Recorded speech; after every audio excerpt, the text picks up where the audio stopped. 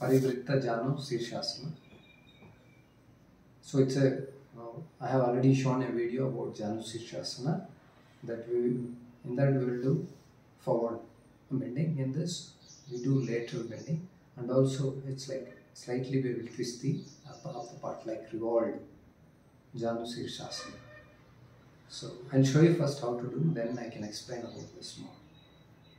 So Parivrtta means slightly twisted revolved, Janu means knee, Sirsha means head. So slightly after revolving, we have to bring the head close to the knee. So I'll show you. First twist the left leg, bring the right leg close to the body.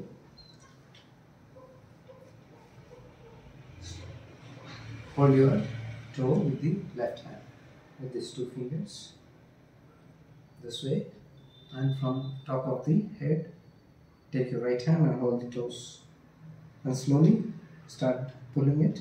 So this head should go close to the knee this way. Now after bending, see the spine is like this, right? Once you bend laterally. Now slowly after bending we have to slowly revolve it, twist it like this, slightly towards the roof, and slightly we need to look up and let the body breathe.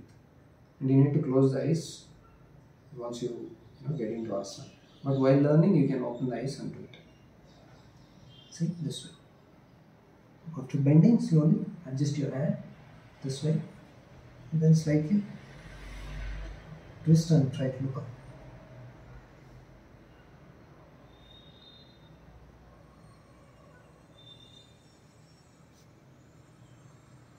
Close the eyes, let the body breathe. If you can't hold it further, slowly release and come back to center. And same, let's do the other side. Fold your left leg and stretch the right leg.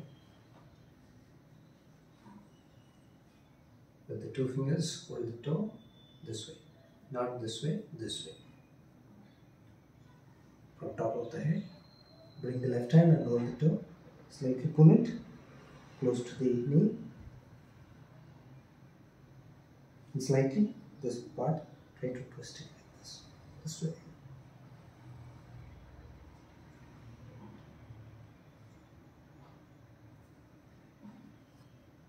Don't control the breath. If you can't hold it for this, slowly come back to center and then relax. See, if you are a beginner, you cannot do this asana, no? Because there will be a lot of stiffness. There won't be balance and stamina. So for those, they have to do like this. See, some people cannot even stretch the leg like this. Their leg will be like this. Their spine will be bent like this, because there will be a lot of stiffness. So then for them, they have to do like this initially. Exhale, inhale. Exhale, inhale. And then exhale, inhale. Exhale, inhale. Do the same the other side also for a few days. After that, you can get the flexibility and stamina balance. Then you can do the asana easily. So if you're a beginner, directly don't get into the asana. You have to get the flexibility first. You need to improve the balance, stamina first. Only then you can attempt advanced asanas. Not just advanced asanas, any asanas you cannot do, you should not do directly. You have to get into asana slowly, step by step. And coming to benefits, I already shown about benefits in the video, right? Janu Sirsasana. Same benefits. You will get same benefits in this asana as well. So for you to say it is a complete asana, okay, it is good for the entire system. From crown of the head to the toes, like brain, eyes, nose, mouth, throat, thyroid gland, all the glands, entire chakras, all the organs, heart, lungs, intestines, digestive organs, kidney, lungs, liver, digestive problem, sugar, pancreas.